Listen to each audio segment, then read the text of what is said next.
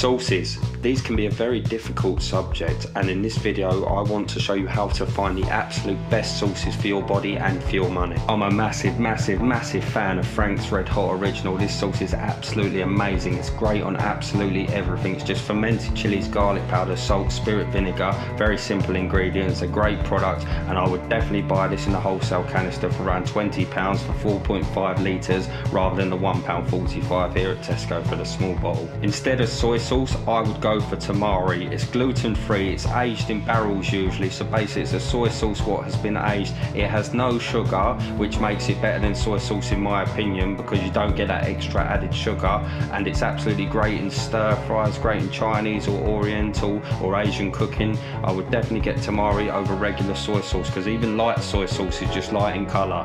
This sauce is very similar to Frank's, but it's £2.75 for a small bottle, so it's not the most affordable and not everyone can afford this, but it's using barrel aged red jalapenos, white grape vinegar, salt and garlic. It's a very clean product, but it's very expensive. I know some people can't afford this, but if you want that jalapeno flavour, this is a great sauce and a very good option. When buying tomato ketchup, one of the most affordable condiments, I would go for the no added sugar and salt version. This is because you get nearly 20 grams less sugar in this. For example, the full sugar version has 22.8 grams of sugar compared to the no sugar no salt version has 4.4 grams of naturally occurring sugars.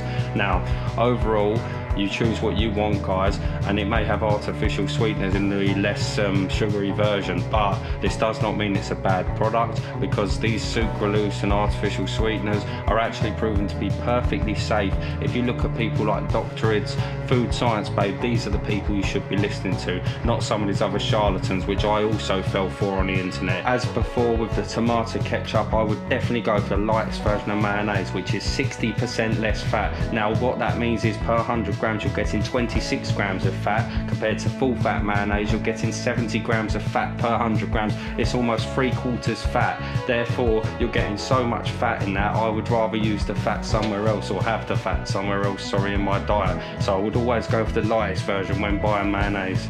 Good old classic Tabasco sauce, who doesn't love it? It's just the most simple ingredients, just distilled vinegar, red pepper and salt. This is an excellent sauce and one I have in my diet an awful lot, and I think you should too.